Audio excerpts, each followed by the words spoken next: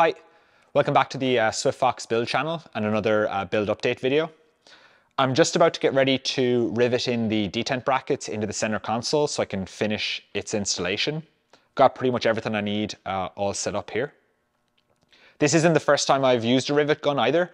I was at AirVenture in 2009 and I attended one of the metalworking workshops, and together with a guy called Gordon Orr, I think he was from the east coast of Australia, we had put together this little piece here, and we put in both flush head and standard head rivets.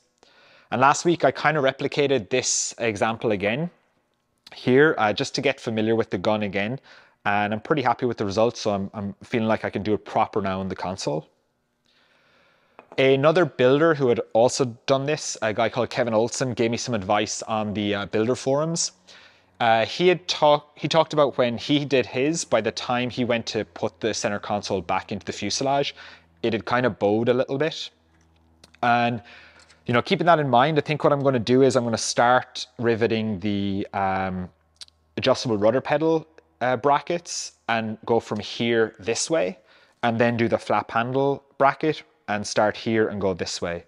And I think that should mean that the any pressure that gets applied with the rivets going in would be outwards, lengthening the console rather than kind of inward, maybe bowing it. I'm not too sure. I'm just kind of winging it.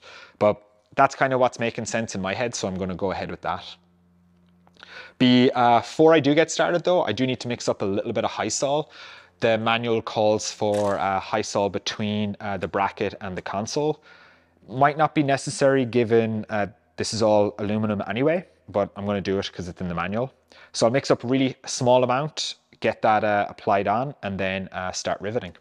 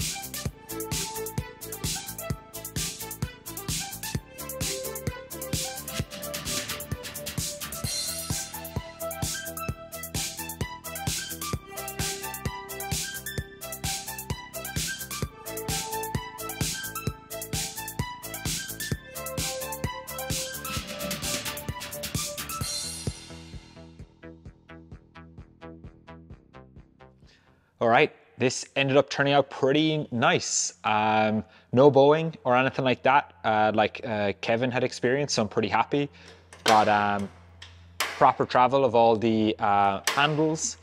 Now, a couple of times the rivet gun did jump off the head of the rivet, so probably gonna have to do some superfill anyway to clean it up a little bit. But otherwise, super happy. Gonna move on now to, I think, the header tank.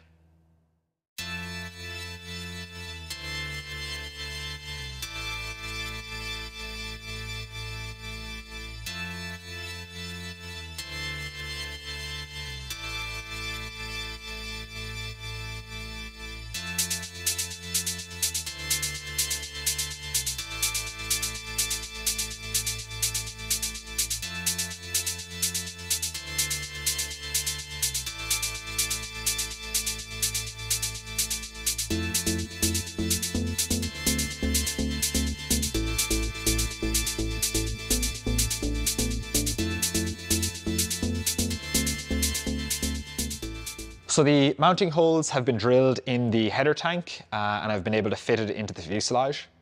And right after that, I worked on installing these fittings into the header tank. These are where the feed lines from the fuel tanks and the wings connect into the header tank.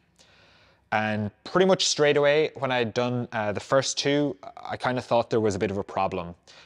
Visually looking at them, I I felt that there was a lot of threads not engaged that were kind of outside, and I thought that a lot more of them should have been engaged, maybe leaving one or two out.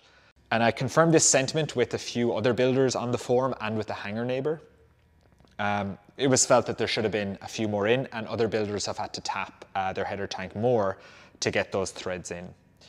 I also had over-tightened these two fittings going in. I hadn't realized there was a procedure for these specific ones. These are the NPT standard, and they're a tapered thread. So I should have just twisted them finger tight and then maybe one or two more turns with the wrench. But in reality, I really hocked hard on them. So we took them out and inspected the threads, and sure enough, the two I did, the first couple of threads are a little bit mushed. So I've ordered a tap, and I'm going to fix those by retapping them again. And I'm going to retap all of the rest of them as well, just to make sure that all of the rest of the fittings that are going to go in can get enough depth. So while I'm waiting for all of those things to come in, I'm going to park this and move on to working on the Autopilot Servo install.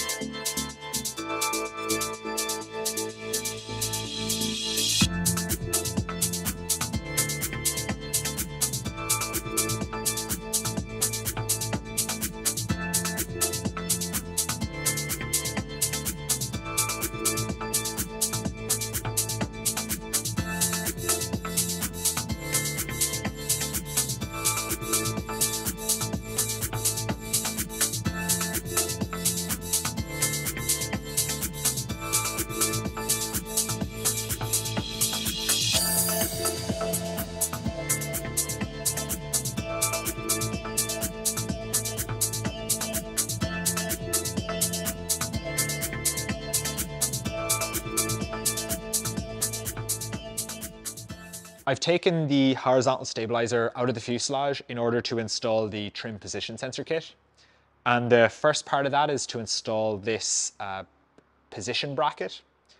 It's what makes contact with the sensor, and it goes on the underside of the stabilizer here. And it needs to run horizontal with the stabilizer. So I've put this blue tape across that plane in order to be able to position the bracket appropriately. Now, I'm pretty much ready to install this, and I would bond this in right now, except for reading further through the instructions, I'm a little bit worried about doing that. I'll explain why. So the instructions call out having the stabilizer installed and adjusted in order to find out the position of the sensor. And they say to put the stabilizer into maximum nose up trim. That would mean the leading edge of the stabilizer is all the way down. And then position the sensor such that it's just touching the position bracket. When the stabilizer then is in maximum nose down orientation, the switch is going to be depressed by the position bracket. But they're calling you out to do this because in the pictures and the instructions, there's no mounting hole or nothing about the sensor already. My sensor, though, it does have a mounting hole drilled in it, and there's a hole for its screw in the fuselage already. So this is actually fixed position. I can't really change it. So I'm a little worried now about bonding this bracket in to the horizontal stabilizer, putting the stabilizer back in, putting the sensor into position, and there being a gap between them when it's in the full nose up trim. So I think what I need to actually do is I need to put the horizontal stabilizer back into the fuselage, put the sensor in, and then make sure, confirm that this plane here I have established with this blue tape is actually still appropriate to make sure there's contact here with the sensor. If it's not, I might have to change the angle slightly of this bracket just to make sure there's some contact. I'm hoping I don't need to bond this onto the horizontal stabilizer while it's in the fuselage, because it's kind of tight space to work in, and that's why I pulled it off onto the table here. But I don't want to attach it and then find out that there's actually a problem later, so I'm going to have to get this back in, and that's going to require some help. So I'm going to need to find a friend to come out and help me put this back into the fuselage. I managed to get it out myself, but I'm not going to get it in, I don't think, on my own.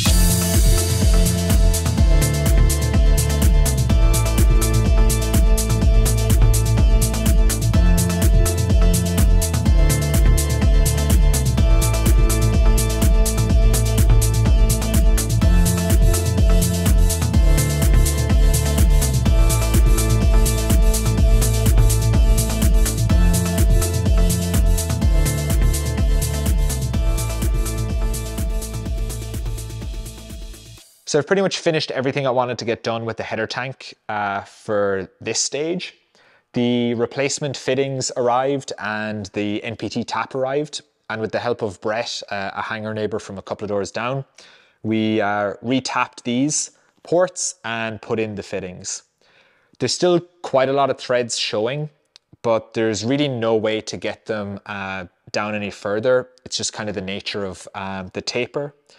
Brett had suggested that maybe cutting off a couple of millimeters of the top of these, I think they're called bungs, would have got the fittings to go in deeper, but don't really have the tooling to do that. So we're just going to make do, and we're pretty confident it'll probably be fine. The elbow fittings here, we haven't actually permanently fitted in as of yet. Another suggestion Brett had was to maybe wait until the fuel lines are being run so we know which direction we want the elbow to go. And even in looking at the manual, I think I saw 2 diagrams with them in different directions. So just kind of leaving them in and loose at the moment. A change I did make to what it said in the manual was I used a different drain valve for the bottom of the header tank. The one supplied with the kit is just a push valve to release the fuel. And I swapped it for one that can lock open.